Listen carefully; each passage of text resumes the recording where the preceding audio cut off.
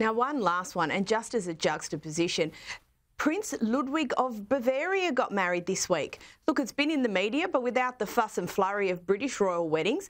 Is this just a product of a cultural difference, Esther? Absolutely. And it's also, the fact that Germany has no royal family.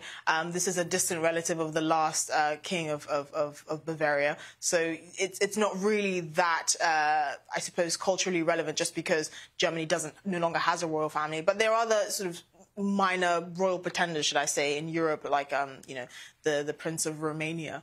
That like to keep that lineage to their royal families. But even the European countries that do still have their royal families, they're very low-key. They don't exercise as much influence or soft power as the British royal family, of course. But there are also cultural differences as well.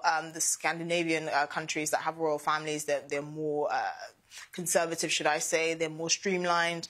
So it is a significant cultural difference, but it also has to do with the amount of influence that they have in general in the society and the world at large.